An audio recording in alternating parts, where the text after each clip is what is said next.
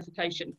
My name is Henrietta Wilson. I'm really pleased to be here today. I do freelance research on weapons of mass destruction disarmament, and I'm really delighted to have a chance to work with Dan Plesh and Olamide Samuel from the SOAS team on this. And I need to give a special thanks to all the scrap volunteers that have helped with this, and a special shout out to Anant Saria, Julia Alten-Brinker, and Ruth Einersdottir. So thank you all very much for your help making this all happen.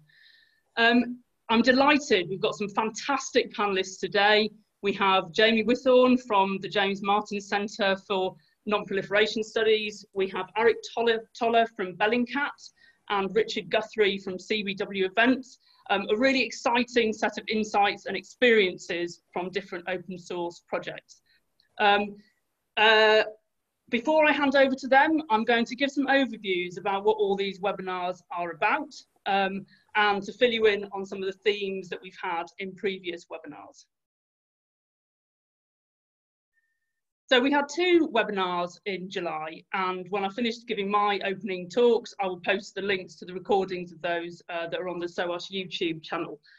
But to recap on some important definitions, by open source verification, what we're meaning is any tracking that uses publicly available tools and information. So some of this, as we saw in the July webinars, is really what you might call high tech. But you know, there's a complication in using these words, but some of it involving satellites and AI and automated processing tools, and some of it isn't. Some of it is much more people driven. That's looking at information from traditional media sources like newspapers or broadcasts. But underpinning all of this is the internet. And the internet really enables and facilitates information in itself, and also the tools to process the information. And the internet also really facilitates communications. And so enables communities of practitioners in different places in the world to come together and track things in different remote spots. So this open source sort of stuff is happening in many different places and in many different ways. So I've been talking to a whole bunch of people. There are people in traditional media places like the New York Times. There are people in different research groups, in think tanky sort of places or universities. There are practitioners on the ground, isolated ways, and also governments are doing this sort of work. So a whole bunch of stuff. So one aim for these webinars was really to capture some of that variety and the differences that's going on, and also to start developing conversations around the possibilities and the challenges of this sort of work. So for an example, in our July webinars, we featured people who have been monitoring political violence or small arms flows through Africa or radioactive materials in Somalia, as well as signs of illicit nuclear proliferation. We also had analysts talking about general insights about the relevance, the contributions this sort of work might make to global governance structures or other systems. So I'm now just going to share my screen.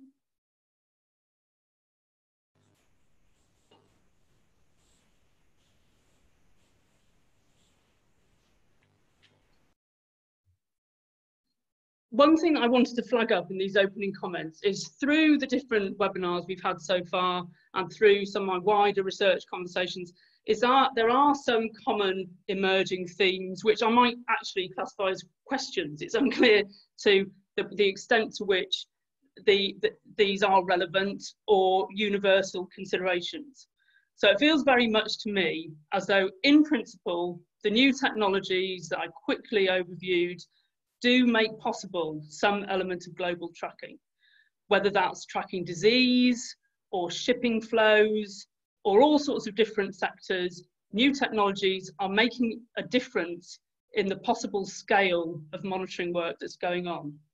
But there are some massive challenges in that, in thinking about global systems.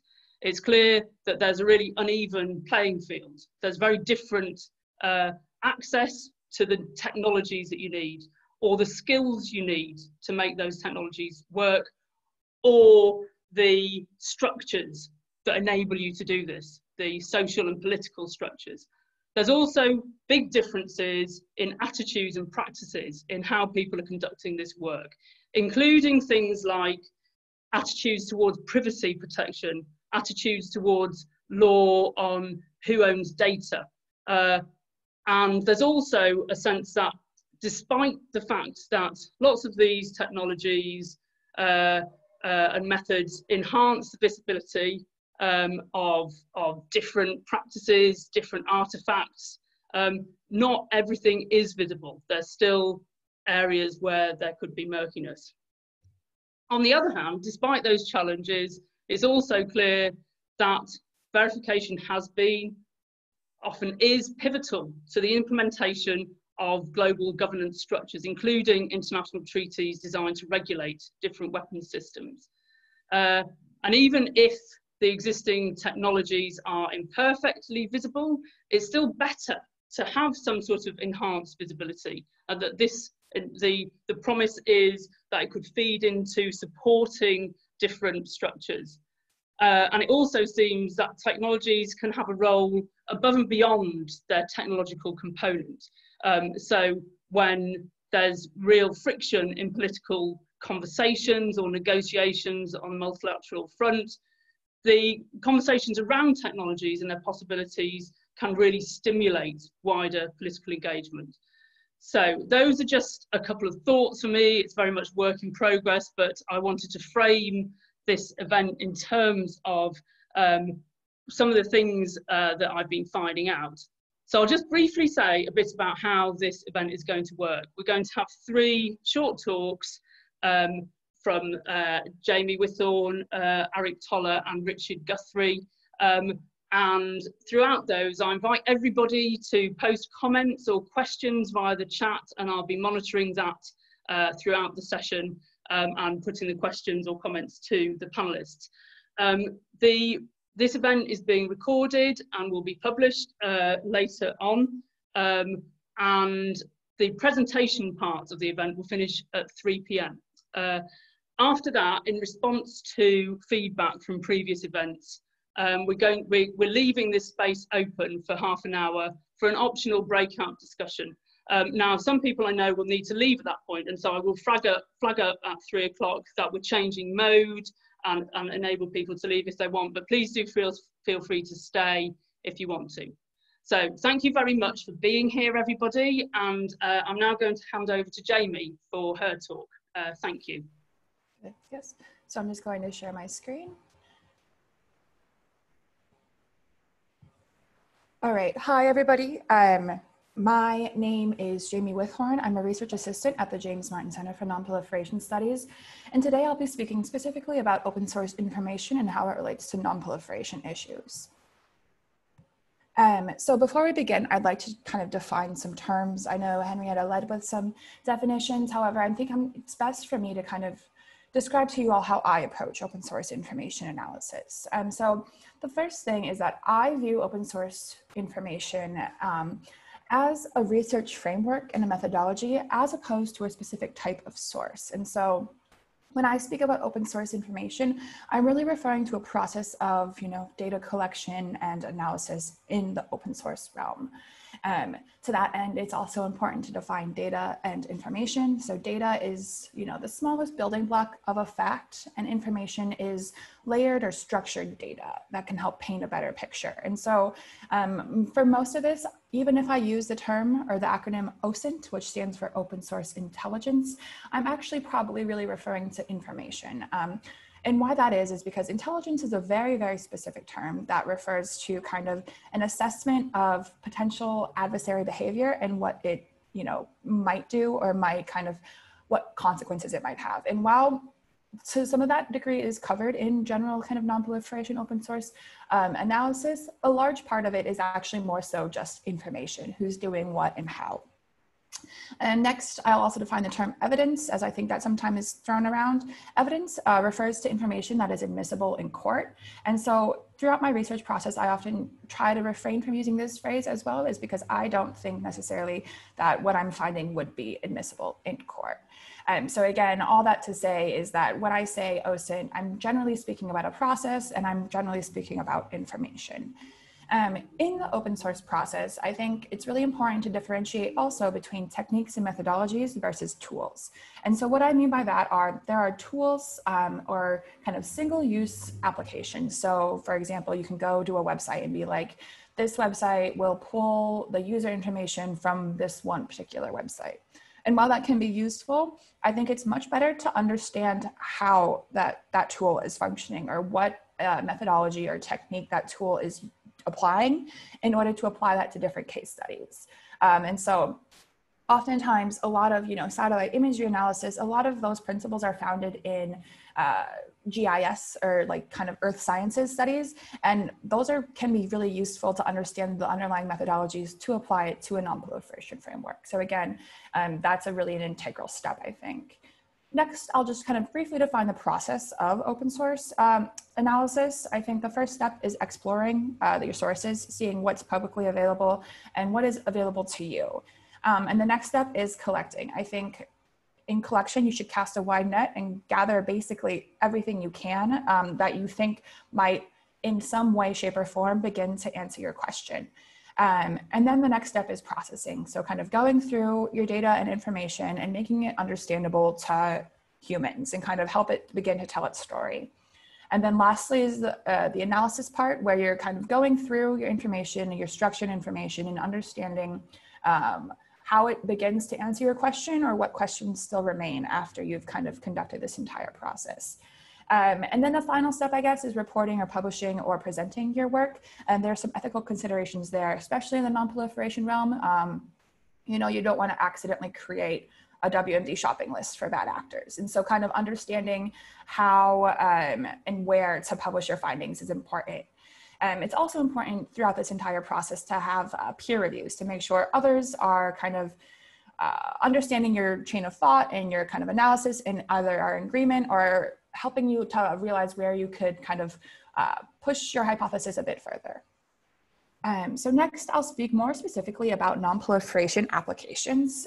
So I know this is, called verification in the age of Google Earth, but satellite imagery, which is Google Earth, is really only one type or form of open source information. So there are a bunch of different kinds of open source information that, when piled together or when used together, can actually help paint a better kind of, picture, I guess. And so satellite imagery is one of those, which is again satellite imagery taken from satellites. There's also ground imagery, or imagery that's quite literally taken from the ground. So actors on the ground who are then publishing those pictures to social media. So that can be useful in, helping to define weapons dimensions.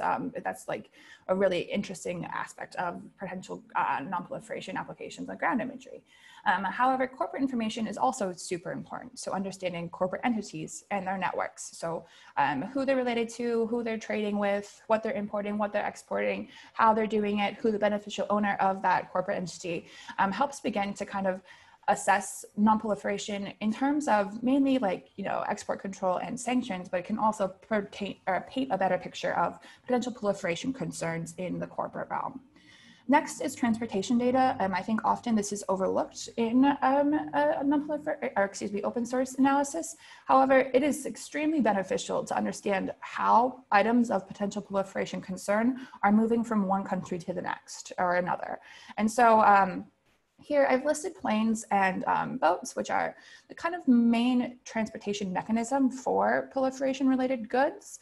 And so it can be really useful to better understand how these entities transmit data. And I'll go through a case study in a second on vessels specifically.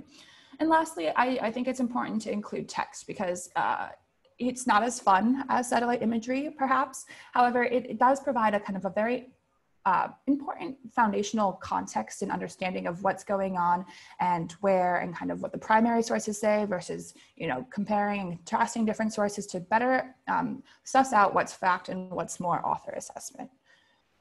So next, I'll go into two case studies very briefly. The first is on North Korea and sanctions evasion tactics. So North Korea is designated by the United Nations, and this limits their import and export, it limits their ability to either import or export coal and oil. And so in order to evade these sanctions, North Korea often relies on vessels or boats and tries to kind of spoof the data in a couple of ways. The first is kind of more traditional AIS spoofing. So AIS refers to Automatic Information System Transponders, and essentially it's the data that is what a boat tells other boats where it is. So it's really important to have on so as to not, crash.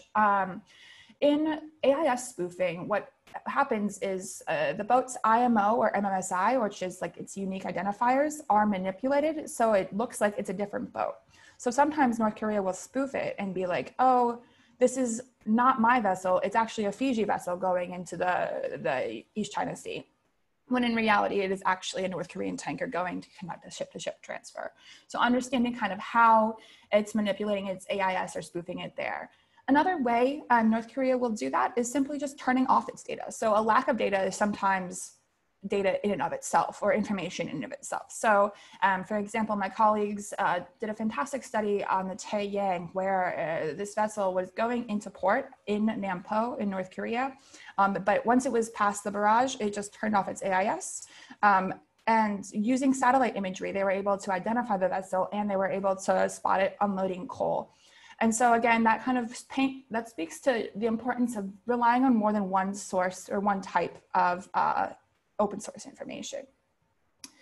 Next, I'll just speak very briefly about a traditional kind of geolocation case study I kind of conducted.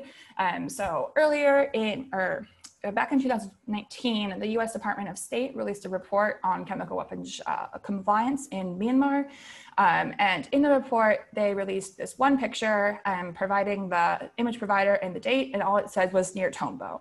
So using those three pieces of information, again, near Tombo, the date of the picture, and then the provider of the image, I went to Image Hunter, kind of found the area of interest, overlaid that onto Google Earth, and then was able to find this exact facility.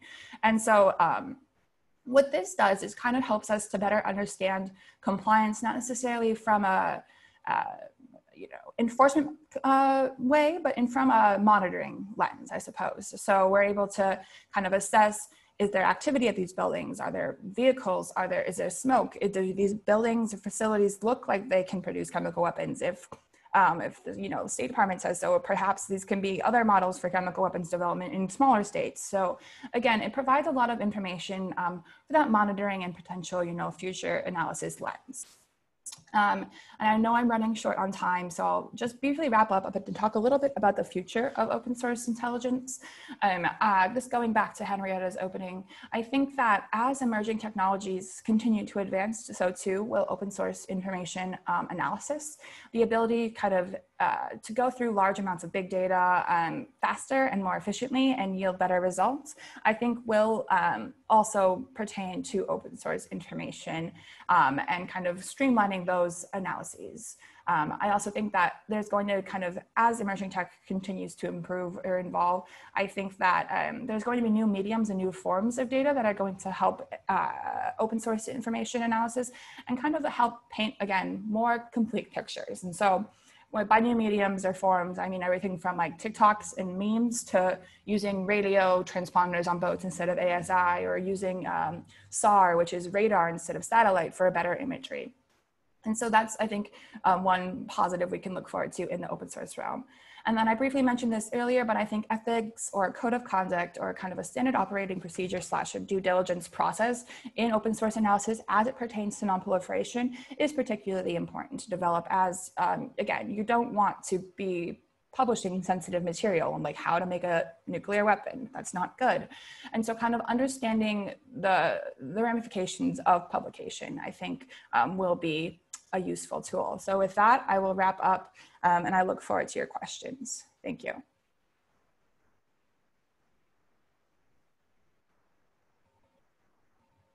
Jamie, thank you very, very much. What an amazing amount you fit into a short time. I'm really fascinated by the range of information you gave us about what you're doing, the things that you're using, how you think about them in your head, and also the sense that part of your overall project is consideration of how you disseminate things, and that you're not just generating findings for the sake of it. There's a real mindfulness of a political purpose in there. I'd be really interested to hear you talk more about that at some stage. I'm also really interested in the example you gave of how your open source work was able to spot North Korean spoofing of systems that it was meant to be complying with. And why I'm particularly interested to pick you up on that is in the first webinar, there was conversation about how misinformation and disinformation makes all sorts of tracking, monitoring much harder, because you have an extra job to distinguish real from unreal information. But the example you gave showed that open source is can be really powerful at identifying those sorts of things. Do you think that sort of insight is generalizable in any way, or is that a bit of a reach? I think it's generalizable, but I don't want to kind of, overstate our analysis. So even though we're able to catch this discrepancy, we always try and caveat it by saying that it may be doing this, because we don't know for sure. And there could be multiple factors in the waters that are affecting potential, discrepancies in the AIS transmission data. There can also be data aggregation errors on the side of your supplier, so who is providing us with the AIS information. And that can also kind of, be a little misleading. And so while we are pretty kind of confident in this assessment that these two vessels happen to be in the same place at the same time, and they might potentially are using the same kind of information identifiers, it's really important to not overstate that. And so we're not necessarily recommending in any capacity to sanction this vessel, but rather we're saying this is something that could be of value in future analysis to kind of continue to monitor. I see, and there's an understanding there that maybe your findings need to be understood in a certain context too. So that's really helpful to hear. Yeah. So I'm going to pause my other questions for you, and thank you very much, Jamie. I'm going to invite now Aric Toler from Bellingcat to give his presentation. Thank you, and we'll come back to Jamie later as well. Sure. So I have my screen up now. You can see it fine, right? Yeah, thank you. Yeah, great. Okay, good deal. So I'm with Bellingcat. My name's Aric. I'm in Kansas City over in the US. Bellingcat, which is an organization that focuses on digital evidence as investigative raw materials, I guess you could say, if I want to keep my metaphors going with the mining thing. So I'm going to talk a little bit today in my short 10 minutes about a case study and a broader theme about digital investigation regarding incidents in the war in the Donbass, which is a fancy way of saying Eastern Ukraine. So the war is still going, but it doesn't really get any headlines anymore, but the war broke out in spring 2014 and it's still going today. Though, of course, the hottest periods were in the summer 2014 and the early winter of 2015, but it's still kind of simmering around still. So in particular, the most, I guess, infamous and horrible incident within the war was the downing of MH17, which was the Malaysian airliner that was shot down on July 17th, 2014 over Eastern Ukraine, killed 298 people. And the trials, majority of the citizens who died were Dutch because it was an Amsterdam to Kuala Lumpur flight. And the trial is going on right now in The Hague. And this is a very nice and neat, well, not nice and neat, but it's very messy, but it's a very illustrative case study of looking at new forms of digital materials and digital, I want to be a little bit more careful with the words I use. So digital evidence you can use possibly for the current court case. As we heard in the last presentation, the word choice could be very loaded depending on the context. But what this is a very interesting case because as compared to things like the Lockerbie bombing, back in the 80s over the United Kingdom, I mean, there wasn't a whole lot there, right? I mean, it blew up over the sky, I think over Scotland, right? And, there's a long trial and eventually some people were charged and then later released. But with MH17, we have everything. I mean, we have dash cam videos, which is the one you're watching right now to the side. We have photographs, videos, witness accounts from the participants, people who actually were involved in the in the convoy transporting the weapon. This is about non-proliferation, but transporting the weapon that shot down the plane eventually. And a lot of information from locals as well for what they saw. They saw a missile trail. They saw convoys of missile launcher moving through the center of town, and all sorts of other horrible things. So I'm just going to give a kind of a brief outline of the process of collecting this evidence, verifying it, making sure it's real, and also analyzing it, and keeping it somewhat sorted. So the user-generated content with this is very, very important. So user-generated content is a really fancy way of saying photos and videos from people. So things are uploaded into YouTube, Twitter, Facebook, Instagram, but also regional social networks like Kontakty and Odnoklassniki, which are Russian language networks that are very popular in Eastern Ukraine. So here are a couple of video photos in particular. One was taken by a journalist or a stringer who was driving by. On the right, you can see this big green monster in the back of a truck. That's the missile launcher that downed MH17. And on the left, you see the same big green monster kind of parked along the road with a minivan and back of a white car that's visible too. Now, these two photos look like there's not a whole lot going on, but if we could spend a 2-hour webinar just talking about these two photos and all the little tiny details you can extract from them. So, for example, on the left photo, you can figure out, okay, it's a 3-lane road because you can see that there's a car in each of those lanes, and they're all facing the same direction, which means it's probably a one-way road, which means and you see a green area behind it. So that means that if we were to kind of extrapolate the urban landscape of this, you can see it's a 3-lane one-way road heading one way, which means on the other side of those trees you see behind the big green monster is probably another 3-lane road heading the opposite direction. So it's like a parkway or boulevard or whatever the urban architecture or city planning term is. And there's not a whole lot of these throughout Eastern Ukraine, which is a developmentally, I guess, regressed area from the war and lack of infrastructure.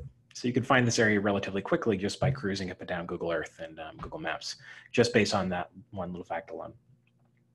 But these are all user-generated content. They were just taken by people who took them and then sent them to the investigation or uploaded them online. Again, the big departure from the Lockerbie case and other cases too.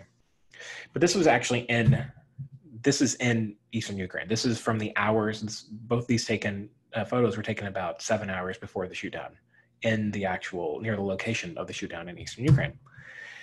Well, that's not worth saying. This thing didn't appear at a thin air. It was in Russia before it was in Ukraine. And there are also videos and photos from normal people in Russia. Again, Ukraine doesn't have a monopoly on dash cam videos and cell phone cameras. In Russia, you have just as many. And so there's a gigantic convoy that was moving from the Russian city of Kursk. If you know anything about World War II, you know about Kursk, down to the Ukrainian border and eventually across the border into the eventual launch site for where the Malaysian airliner was downed. And this is the convoy that took about 3 days to reach from Kursk down to the border. And during that time, there were about 20 or so photos and videos that were uploaded on Instagram, YouTube, Russian social networks, local and regional groups, people showing this convoy. Again, they weren't saying like, oh my God, look, this thing is going to shoot down a plane. It's really just, you're driving to work and you see this convoy of 20 tanks drive by. You go home, you upload it to YouTube, you get 500 views on the video, and you feel good about yourself or whatever. But no one was uploading these thinking like, I'm a spy. I'm seeing these things, I'm reporting enemy troop movements, whatever. No, you're going to work, you see something weird, right? So you upload a video of it. Same way as people upload videos of, those Ring door cams, right? Of things like funny things that happen outside. This is now turned into an actual case with the joint investigation team, which is the Dutch-led team that's doing the criminal investigation into the trial of the downing. And a lot of these there's only 4 suspects who have been charged currently, but there's a lot more brewing in the background. And a lot of the eventual conclusions about who's guilty came from this user-generated content. So photos and videos from the ground that helped us identify the exact weapon that was used, because every missile launcher is kind of unique in its own way. It has certain dents and scratch marks and paint splotches, and even like the wiring of the cables on there are a certain alignment. that you can then cross-reference between the stuff that you see in Ukraine and then the same photos and videos you see from ordinary citizens in Russia, but also the participants of the war too. So on the top right, you see a bunch of lads with their arms, hanging out and posing in front of a missile launcher. These are a bunch of Russian conscripts and contract soldiers, in their early 20s. You join just like in the US here, you may be from a small town, you join the military, you go all around the world and blow stuff up, and you post photos online to make your friends back home jealous of seeing all the cool things you're doing. Well, they did the same things with this missile launcher, which was really good investigative materials for us.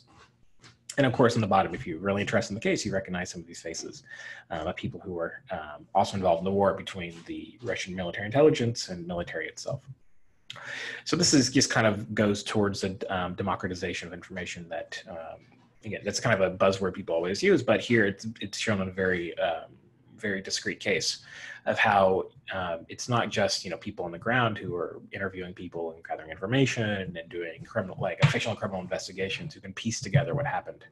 If we had this during the Lockerbie case, if we had this during, I don't know, whatever big name event you want to think of, there could be more information out there. And of course, possibly more disinformation and misinformation too, to piece together exactly what happened. I mean, we've seen this with 9/11. You can see all the stuff with all the truthers and loose change and all those about how they kind of misinterpret information too. So this is not entirely a good thing, because more information also means more misinterpretations of information too. But in this case, specifically the MH17, it was a very good case to see how all this information on the ground provided people who just with 3G internet connection can provide, so allows us to piece together exactly who's guilty of the deaths of these 298 people.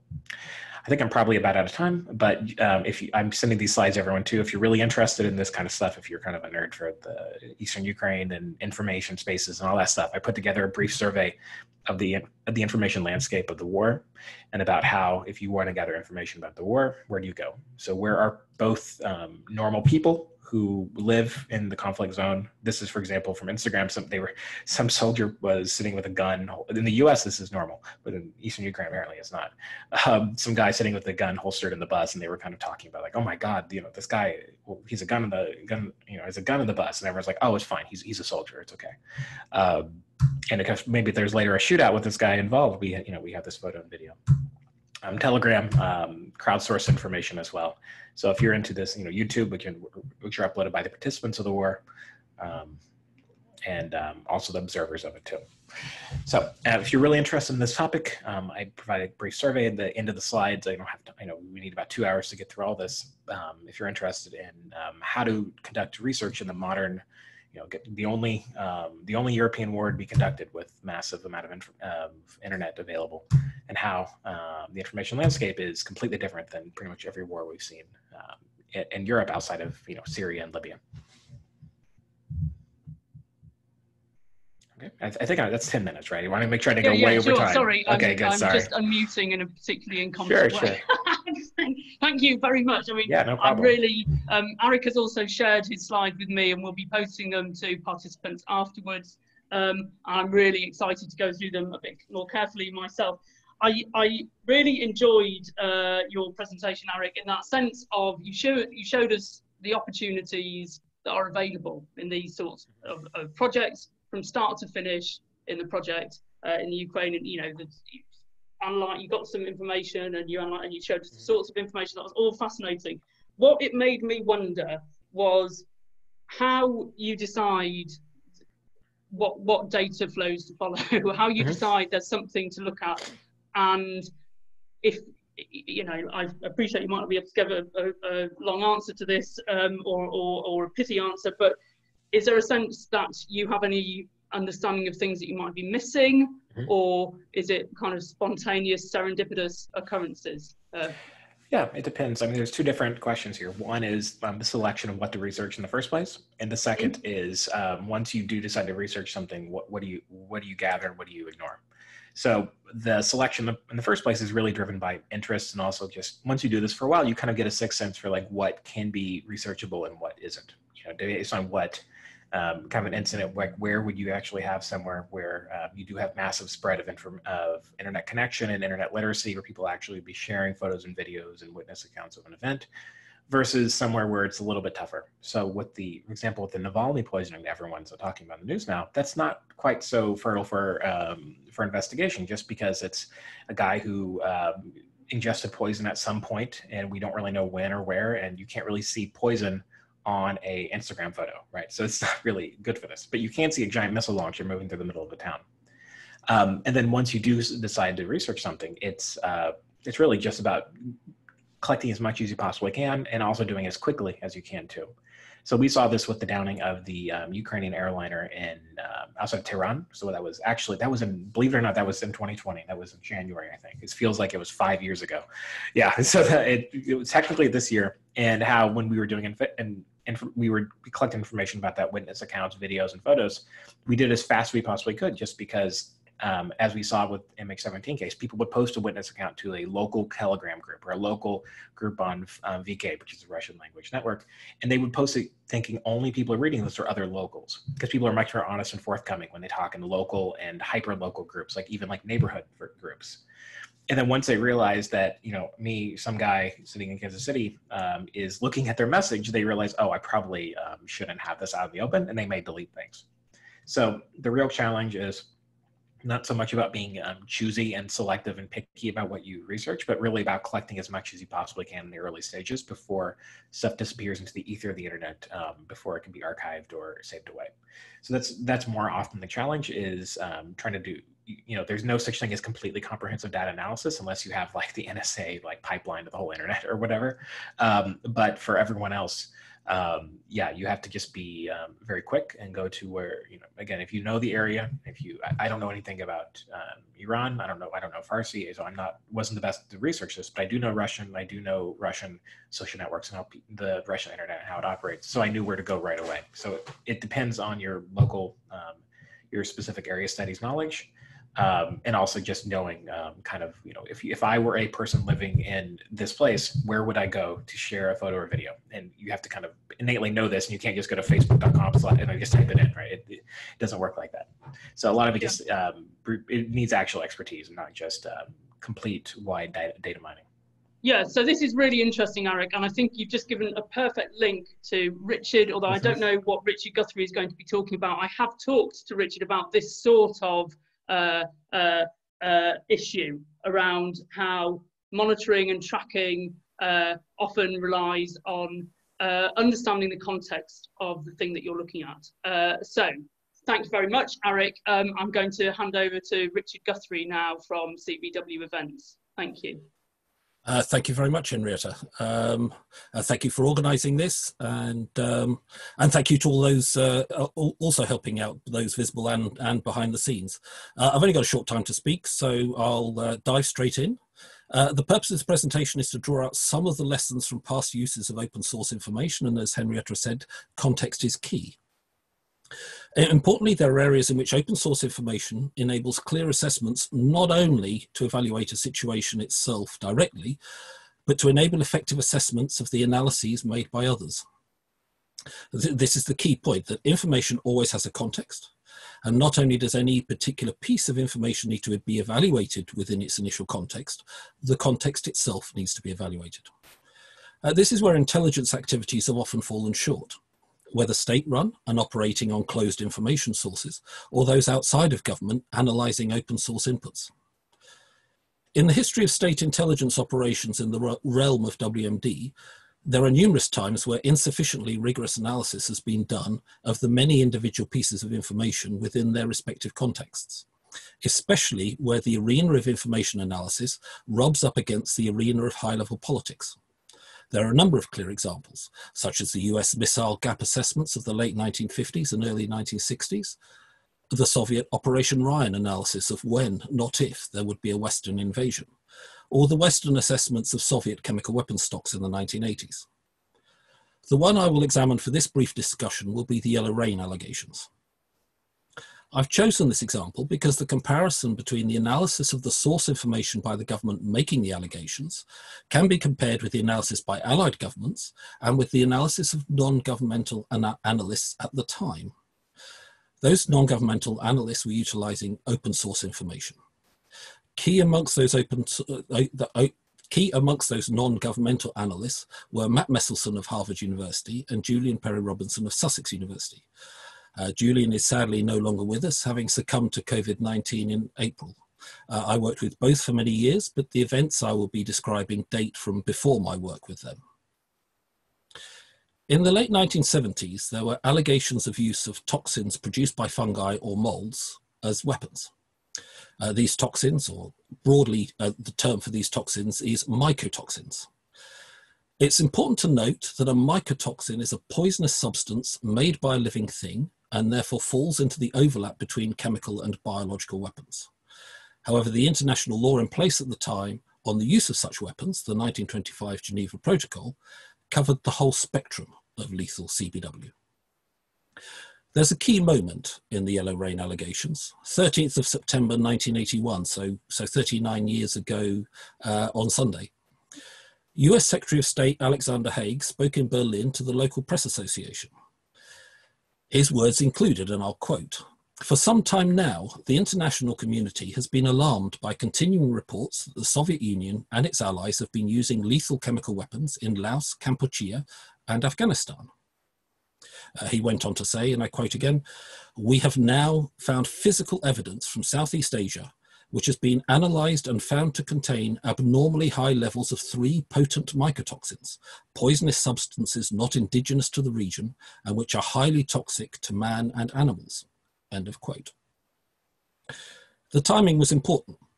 Haig was scheduled to meet Soviet Foreign Minister Andrei Gromyko soon after. There was a lot of pressure on both countries to be making progress on arms control. The Hague announcement brought any prospect of moving forward on any forms of arms control agreement impossible in the near future.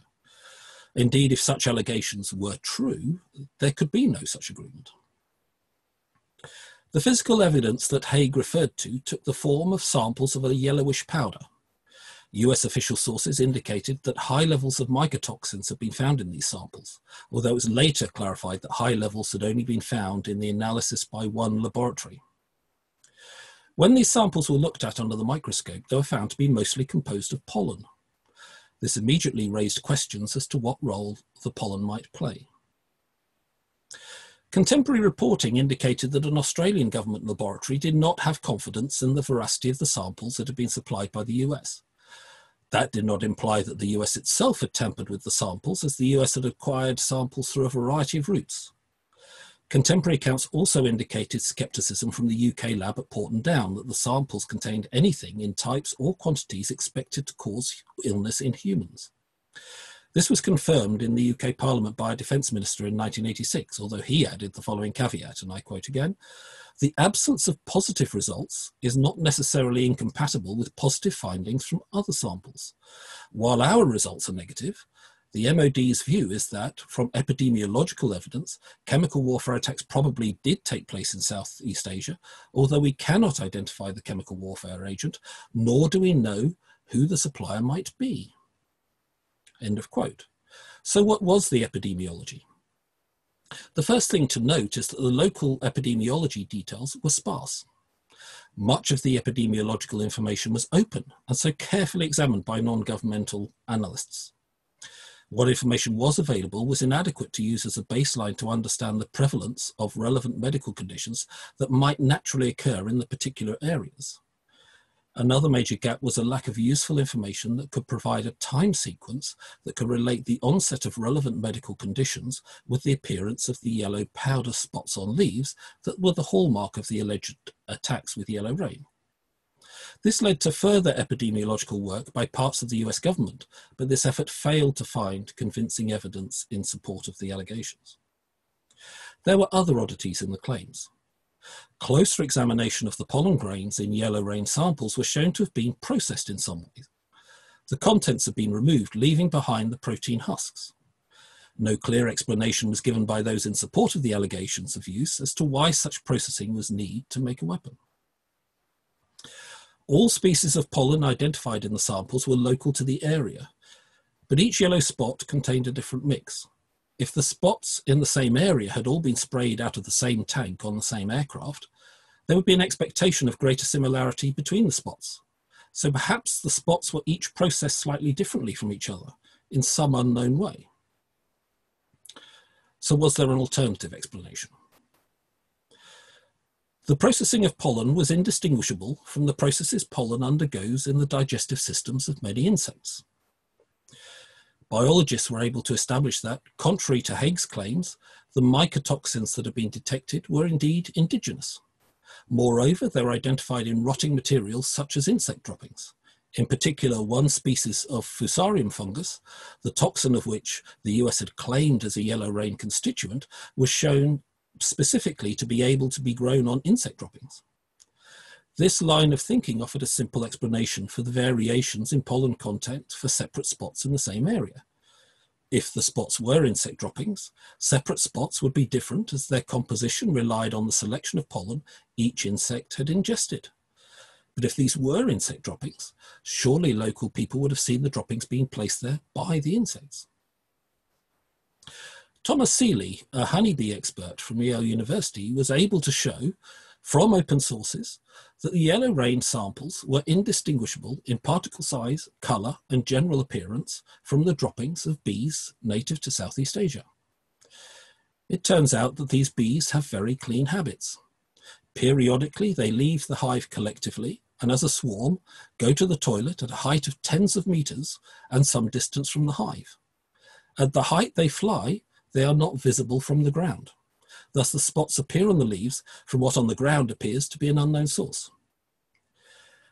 The pieces of the puzzle therefore all fitted together, and the conclusions could be drawn that yellow rain was not a Soviet toxin weapon, but were a natural phenomenon of collective bee defecation.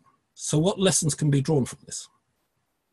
The first is that understanding the context of all of the pieces of information was key. Distinguishing a deliberate event from a natural occurrence may require understanding the context from a variety of aspects. And many of those aspects have open source materials available for study. This is true, as an aside, this is true today to distinguish naturally occurring disease from deliberate acts. And so it was possible to use more recently developed techniques to have high confidence very early on that COVID-19 was not an example of a deliberate disease. In Yellow Rain, one of the key contexts examined was the question of what a real attack would look like.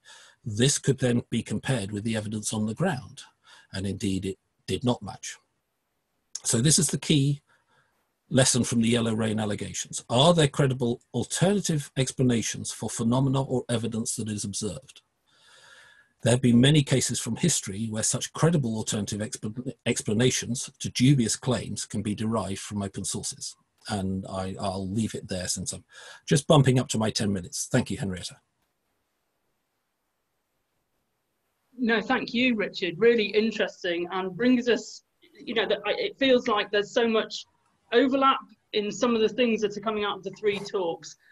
So it felt to me very much that what you were giving us, Richard, was a historical example of a slam dunk moment where non-governmental researchers showed an issue, demonstrated that a interpretation widely held was incorrect. And it feels not dissimilar to the examples that Jamie gave us from her work and Aric gave us from his work.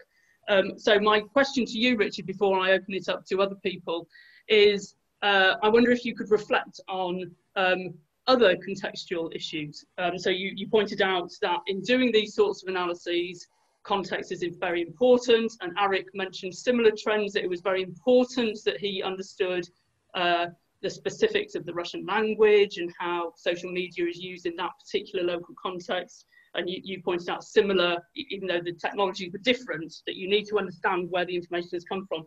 Do you think it's also true to say that the context of how you write and how you disseminate the information is very important? Because I know that Julian Perry-Robinson and Matt Messelson have had enormous impact in various decision making.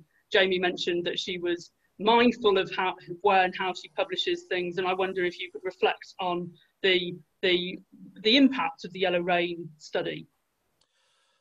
Yes, that's a whole set of questions to unpack there, which probably be several hours of seminars. But yes, the communication of what you found is key, because you need to put the key contextual information there, but also it's a bringing together of the different areas, from the scientific and technical to the legal about, what is it supposed to be in compliance with something, to the political of, what are the implications of certain results.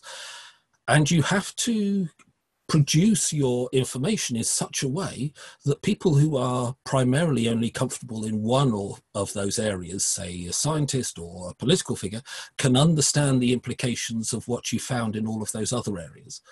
And that can be extremely difficult because, in summarizing things, you can add incoherence. You can, shortening a narrative in order to make it more understandable can potentially lose some key information. But it is really very important to look back at something like Yellow Rain and to realize that, in all of the discussions that have been held since on things like investigating unusual outbreaks of disease, the lessons have been learned to an extent from the Yellow Rain work. And that has been really impressive for a group of non-governmental people to have such an influence on governmental processes. And it's very sad to me sometimes that those things are forgotten, because one of the interesting things about the story of chemical and biological weapons is the real success that there has been is in reducing their salience, reducing their usefulness on the international stage as symbols of power. And we've now moved forward some decades, and people coming into the field now assume these things have much less significance because that reduction in salience has been successful. But actually, there's some really key lessons from the chemical and biological areas that are really important for global security issues now. That's very interesting, isn't it? Because that opens up a whole other set of things about the potential for detecting illicit or dubious artifacts. The work monitoring it might feed into actual narratives for how the world thinks about them. So thank you. I'm going to start asking some questions of the whole panel. We've got about 5 to 6 minutes, sorry, before I'm going to let people go at 3 and leave the space open for an optional 30 minutes of informal chat. I've learned such a lot from all 3 projects, and I think this sense of the specificity of information is key to lots of what you've been talking about. Aric, I'm going to start with you because Alan Hill has posted a comment for you. He says, collecting the information as soon as possible is critical before it is taken down or removed, which maybe connects to something I was thinking about when you were talking about what vulnerabilities are there in relying on user-generated content. Yeah, I'll leave it to you. Yeah, sure. I mean, there's always vulnerabilities because user-generated content, at least it's often seen as inherently less reliable than other forms of information, which, I guess the other forms would be things like government-provided or anonymous source and things like that. But often I think user-generated content is, it's just as reliable, if not more so, than other forms, just because it's the verification process for it. Again, this is a week-long webinar on its own, but the verification process for verifying photographs and videos about, like Jamie mentioned earlier about geolocation, about determining the location of a photo or video. But that process is not super complicated. It's not a binary, it's often not a binary yes, no, verified, not verified, but you can definitely get to degrees of confidence that are practically a binary yes, no. But once you go through the verification process to determine the originality of a piece of content, its location, and the time it was taken, then it's contextualized and you can then use it for whatever. So a lot of times this is pretty cut and dry. If you have multiple photos and videos from multiple sources showing the same military convoy, then you have a pretty good idea that it's real, unless you have the greatest psyop of all time with all these different people like fabricating this fake thing. That doesn't happen. Though some people think the CIA maybe is competent enough for that, but I don't think they are. But the retention of information is a tricky thing, though, because there's different levels of types of retention uncertainty. So if you're trying to retain information that can then be used in something like the International Criminal Court, the standards for evidence are much higher than if you're just publishing an investigation on, on Bellingcat or a news website or something else, because it has to go through legal standards that can be vetted through, that the prosecution or defense team can then go through as well. And there are methods for this. The Human Rights Center at UC Berkeley, they're kind of on the cutting edge for a lot of this stuff about setting standards and methodologies and stuff for this retention of evidence for things like criminal prosecutions and the ICC and things like that. And I know a lot of other institutions, the ICC, obviously I mentioned earlier, the UN, places like Amnesty International and Human Rights Watch, they're also trying to create methodologies and like common practices for this practice. So it's not just as simple as just like doing a screenshot, right? Because doing a screenshot is like the crudest and most unreliable form of retention of a photo or video. But you also have to be able to archive and maintain in the highest resolution and keep, put on something, a third-party archive site like the archive.org or archive.today, the metadata and so on that can be maintained from the original upload. So it's a complicated question that is often more in the legal realm than the investigative realm. But depending on exactly what your goal is with maintaining or doing your investigation, whether it's just shed light on something with a report you publish versus, get them thrown in the clink, right? With this as the evidence for it, you'll have different practices for archiving and data retention. Thank you, Aric. With all of these things, like you said many times, I feel that we could talk for much longer about all of them. I think what you've done, I'm going to give Jamie and Richard both a chance to comment on these things before we get to three. Just 1 minute each, sorry guys. So Aric, you mentioned that there's work, and of course you're very welcome to stay, but Aric, you mentioned there's work going on to think about common standards of evidence, where you set the bar for what counts. And I think that links really neatly to what Jamie said earlier about that the more this work increases, the more pressure there is to develop standard practices, kind of codes of conduct almost. I don't know, that there's obviously different loaded ways of saying that. So I'm interested to know if Jamie and Richard would like to reflect any more on that, and then we'll slow down again after three. Yes. Jamie, would you like to say anything? Yeah, absolutely. So I think Aric mentioned it in his speech as well on like the democratization of data, right? So as more people gain access to the fields, which I believe will continue to occur as technology and access continues to improve, there's simply going to be more data and more people conducting data analysis on these types of open source information. And so particularly when it's on, items of national security, including nonproliferation, it is important that people aren't kind of going with their first gut instinct and saying that something is something when it's not that. So for example, like I remember one time I was looking at a factory in China and I was convinced they were producing a chemical, but then I went on Baidu, which is a Chinese like navigation thing, and it was actually a furniture factory. And so kind of making sure and like verifying and understanding that there's space to be wrong and that people are going to inevitably be wrong at times is really important to better kind of, I think assessing those processes and making sure that as people say things that they are verified, going back to that question of verification. So I think that kind of a due diligence or a set methodology or some sort of kind of code of behavior, particularly as it relates to national security interests, so as to curb misinformation and disinformation, will be incredibly valuable as, data continues its democratization. Yeah, thank you. Very interesting and makes perfect sense. I like that phrase, it's important to have the space to be wrong. And it makes me wonder if this isn't something that open source, non-governmental stuff can really contribute to higher level policy making processes.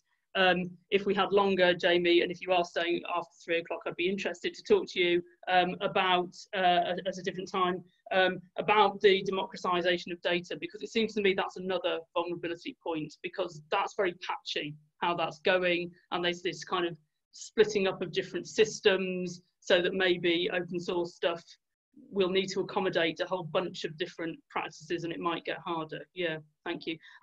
Richard, I'm going to invite you to say something quickly. Something quickly, yes. Yes, yeah, I'll just follow up sorry. with a few points.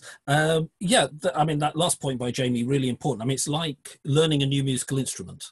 You know, you can't be a virtuoso the first time you pick up an instrument, and there has to be a space by which people can almost say, I'm sort of playing around with this, I'm rehearsing this, and not people going, well, you can't play that instrument properly yet. It's really important.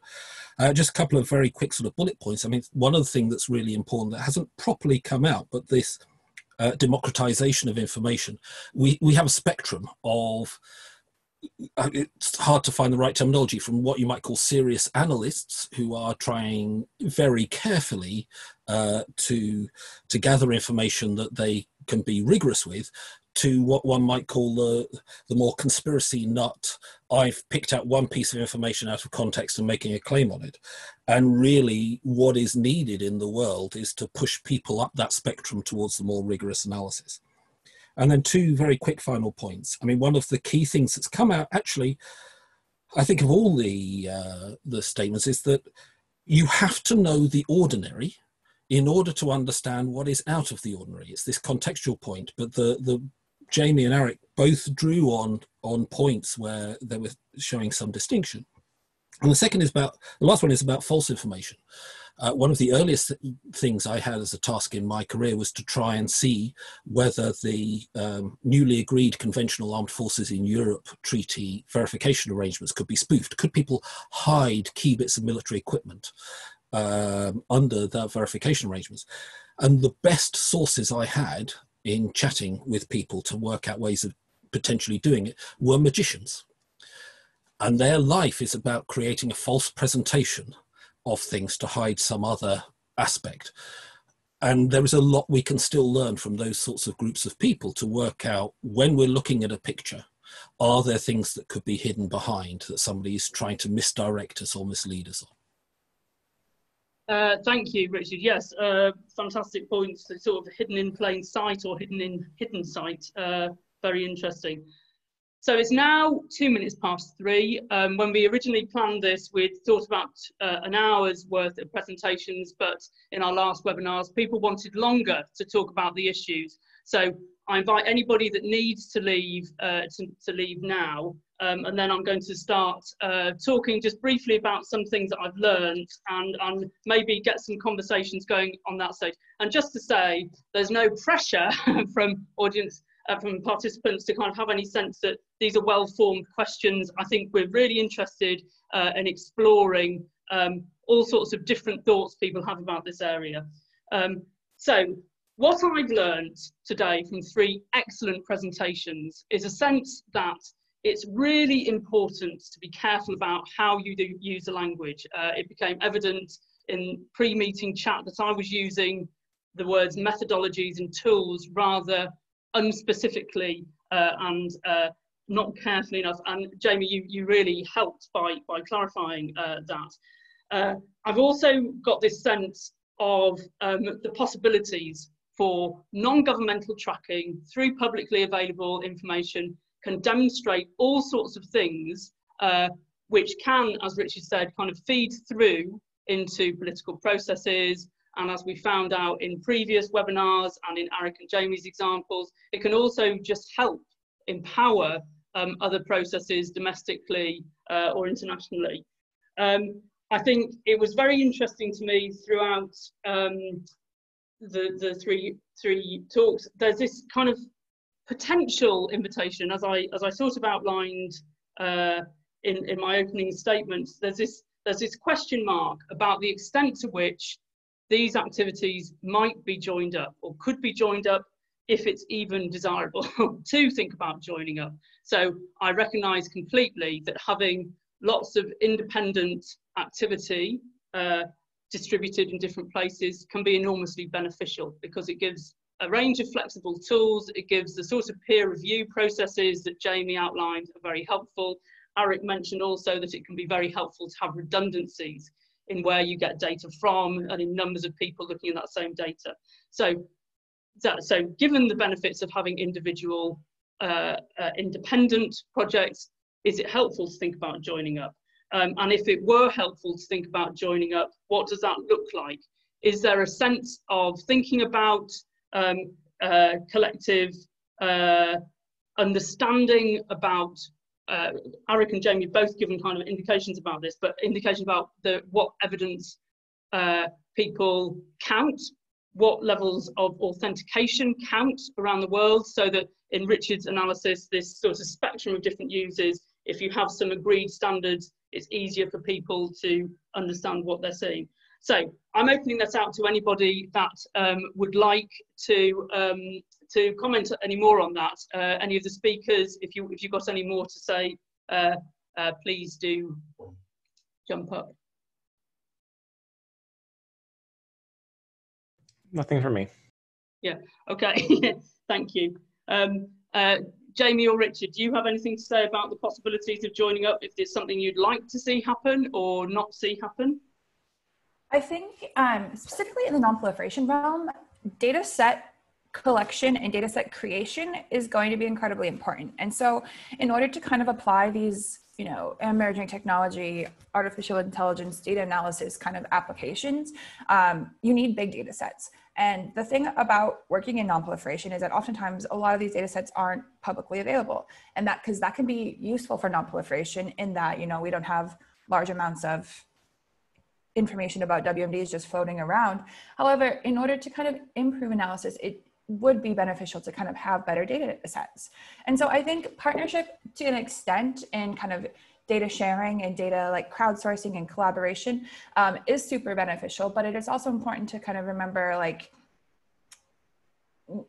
not everybody's going to have the same goals in their research. And so kind of understanding those underlying motivations for potentially conducting research on a non-proliferation related area of interest is incredibly important to keep in mind as you kind of continue to develop those partnerships. So understanding kind of motivations behind why someone might be doing that research, I think is incredibly valuable.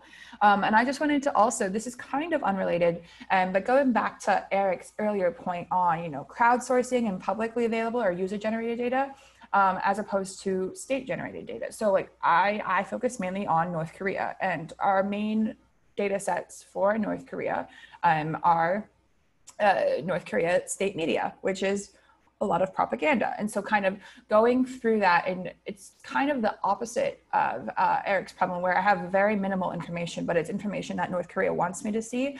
And so I kind of have to ask myself, why do they want me to see this? Or what do they want me to kind of gather from this? And so that's, I think, an important distinction to make too, is that sometimes the available information isn't necessarily just like, hey, I saw this cool thing, but it's rather, it's pretty targeted. So understanding, again, that origins of and those motivations behind that information and, you know, potential interest in research is important. Great, and that kind of brings us back to this sense of context of the data that you generate is very important, and maybe there's a sort of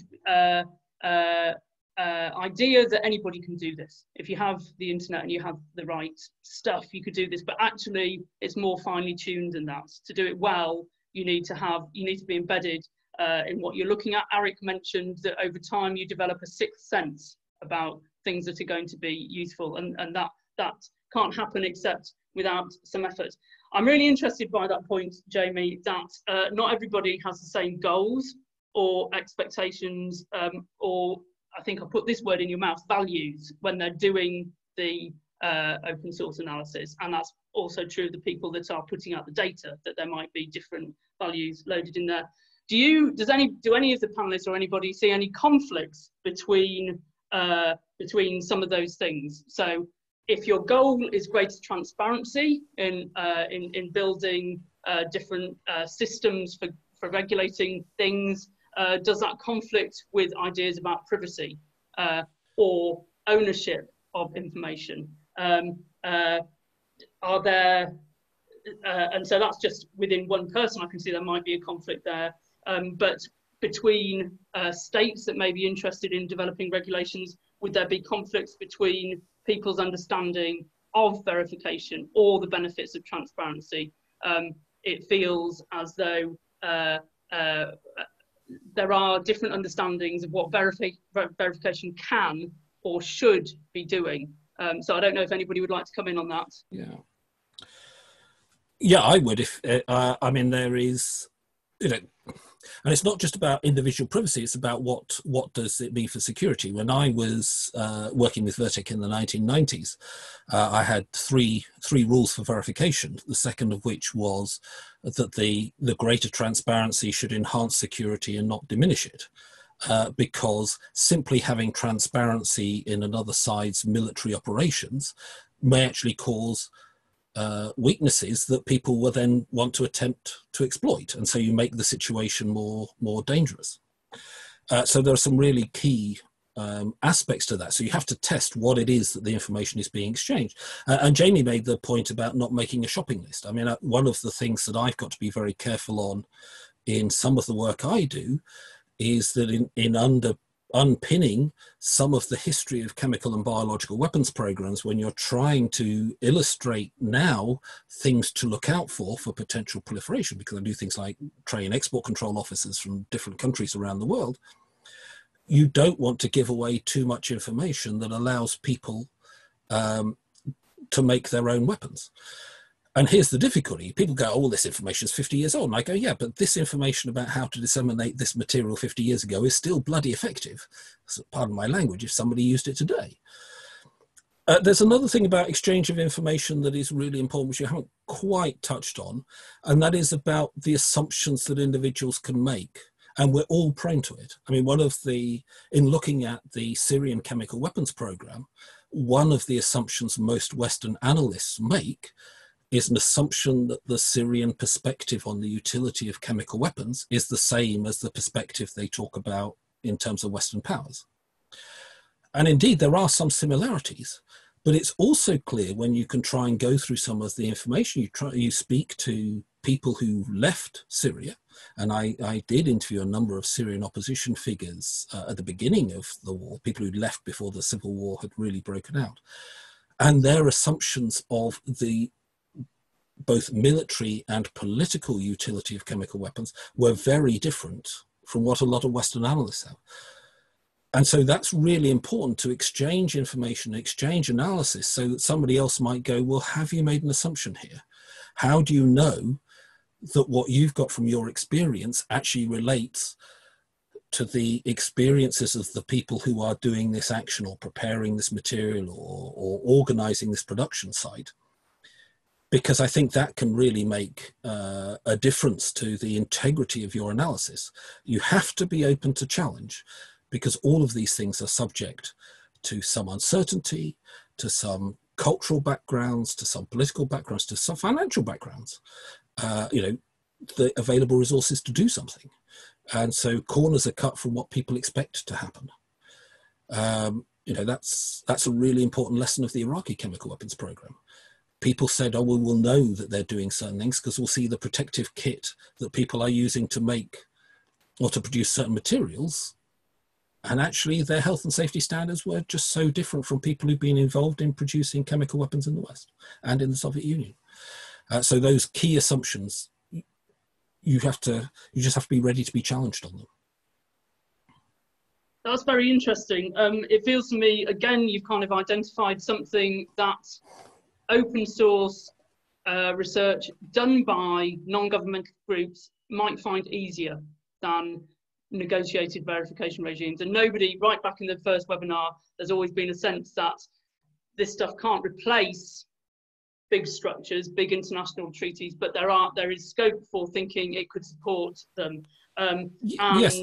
Yes. Sorry, can I just follow up on that? I mean, yeah. And there's a very key point there. I mean, if I have an ambition, it's that chemical and biological weapons aren't possible to be used.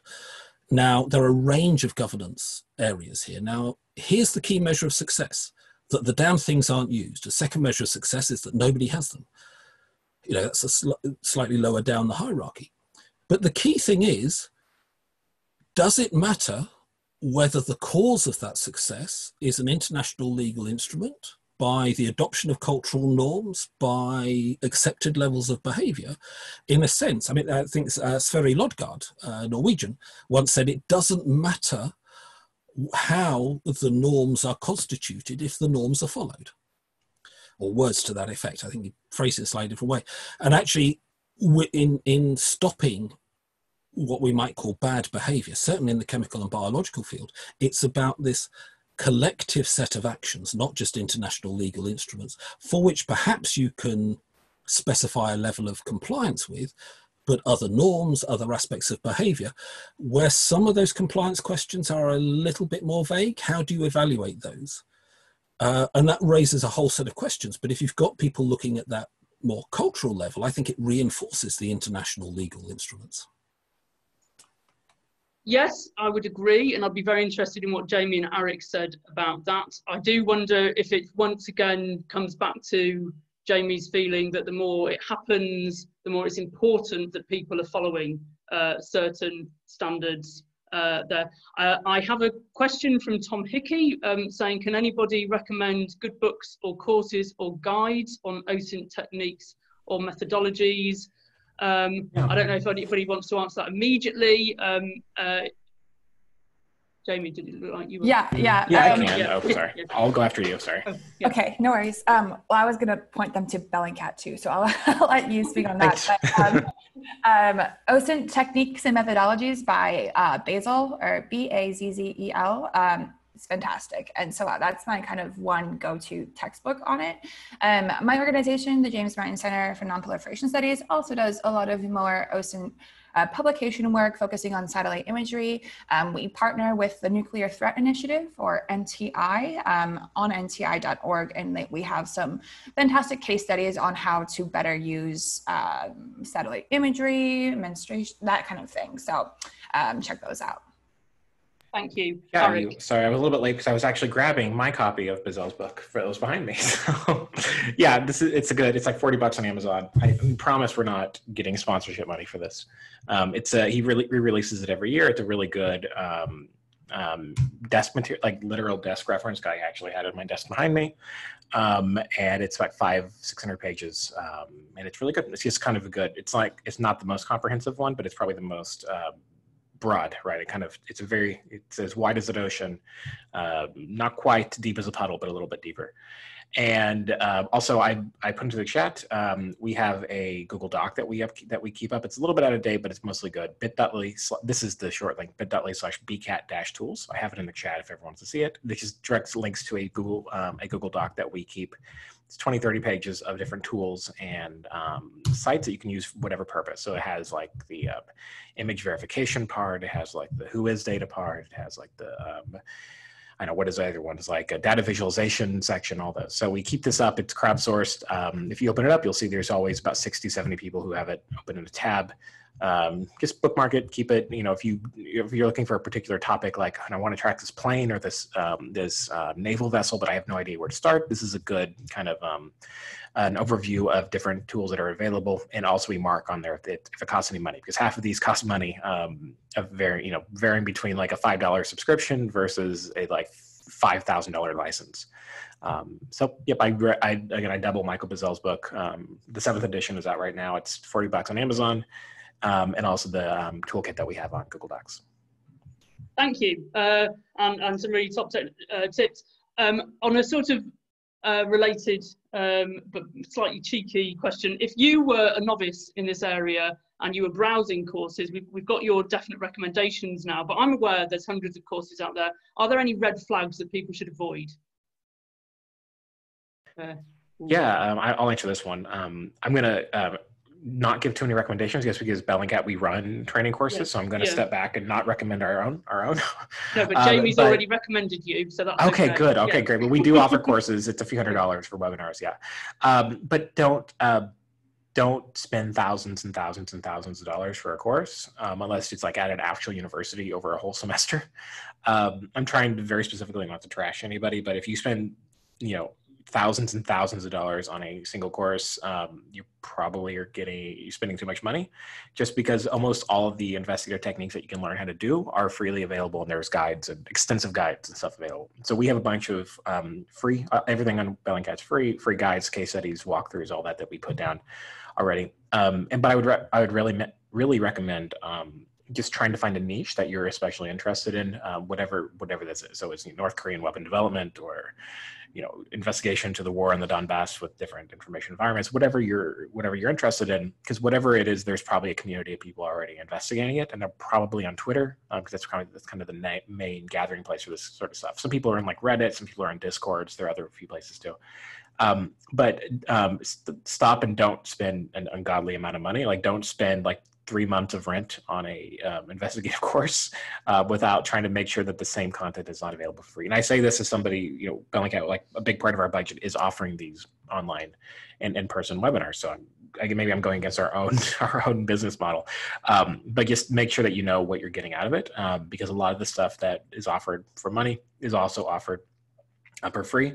And if you do want to pay for one, have your see if you can get your employer to do it, because a lot of people, if you're paying out of your own bank account, think really hard, but if you can get your employer to pay for it, then all the better.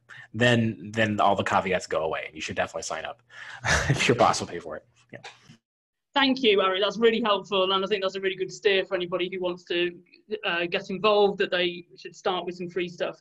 So I'm going to come back to the main body of some of the things that you've talked to me about. So Aric and Jamie, your live projects, I'm really interested to find out from you about what counts as success.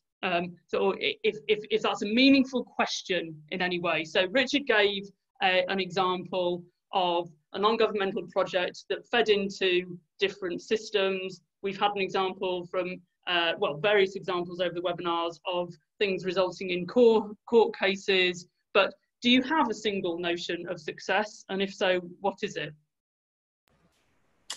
I have the standard non-proliferation answer, which is success for me every day is a day that a nuclear weapon doesn't go off, right? So that's a very, very basic answer, but getting more into specific like OSINT successes, I think I used to be like, oh, if I find this North Korean missile or this tunnel entry, like that'll be a success. But now more so I'm less looking at the really exciting things like that, and more so at, hey, this building is cool, no one's talked about it before. Do other people in my North Korea watcher community, do they also think it's cool? And if the answer to that is yes, and I'm able to explore it more and kind of come up with new hypotheses that maybe haven't been considered before, I count that as a success. So again, it's not like me making mind-shattering observations every single day, but rather it's I'm slowly making progress and slowly uncovering things that maybe haven't been talked about in this, field. So that sounds fantastic to me. That sounds, you're doing it for the world. There's a sort of, you're providing visibility. But just to bring it back to earlier in your presentation, there was a sense that you think very carefully about where you publish and what you publish. Who would you ideally like to read your publications, and what would you like them to do? And again, maybe this is an unanswerable question, I'm not sure. Sure. So I think my goal for like people who are reading my stuff are people who are making legislation or making the more formal arms control agreements, non-proliferation agreements or treaties or resolutions. And so ideally, if I can get them to read something and say or understand that it's potentially a concern or a pattern of behavior that might turn into a concern, and then they're able to apply more diplomatic pressure, more like international kind of have larger consequences than I alone can have as a researcher at an NGO. And so I think that that's kind of ultimately my goal, is to get those others interested and curious about the work. Right, so very interesting. Again, this sort of joined upness with the sort of things that Richard was saying. And from that point of view, again, this could be part of a conversation of joining up, because from the things that everybody's mentioned, there's a complexity about understanding results from OSINT data. And if there are a community of researchers able to communicate that collectively, or I know Richard and I in the past have talked about training diplomats or decision makers in how to understand information properly, that might feature into ideas of an emerging discipline or set of practices. Yeah. Aric, do you want to come in on what counts as success for you? Sure. Yep, there's a couple. I mean, it depends on the exact investigation or project or whatever, but I think there's two. One thing that should not be underestimated is there's a certain, especially with online investigation, there's a certain like gamification almost to this work, because a lot of the work we do, I mean, when you're hunting for missiles and things like that, the stakes are a little bit higher, right? With preventing a nuclear strike or whatever. But a lot of the work that we do is a little bit more, a lot lower stakes, and has a little bit more of a crowdsourced and community element to it. So even with very, very serious things like the downing of the Ukrainian airliner mentioned earlier over Tehran, there was an element of gamification to that, where you had everyone on Twitter who was simultaneously trying to find content around this, and for the videos and photos that were found, trying to locate exactly where they were taken, recreating the flight path, all that stuff. And it was almost competitive to a degree. So, I mean, when you talk about incentives about this, I think that's something that can be underestimated, is that the work that's being done for these large events is not all just being done by a single journalistic entity or portal or whatever. It's done over a large spread about people, random people who just are enthusiasts or amateurs or whatever. And often they're the ones who find the most interesting stuff. And also, I think that going off the point you said earlier, a lot of the work that we do at Bellingcat, the stuff we publish, is very methodologically focused, very focused on methodology and process. And so we care more about, like, we bear the process as nakedly as we can, to showing what the steps are and how the sausage is made and all the other bad metaphors for this, about how we reach the conclusion. And we care often more about showing the methodology and exactly what our steps we took, more than the actual result. And we'll sometimes publish investigations that are incomplete, right? We'll have an investigation that actually never found the conclusion we want and never got from point A to point B. And it's something that the New York Times or BBC would never get published, because, why are you reading this? This is an incomplete investigation. You never found what you're looking for.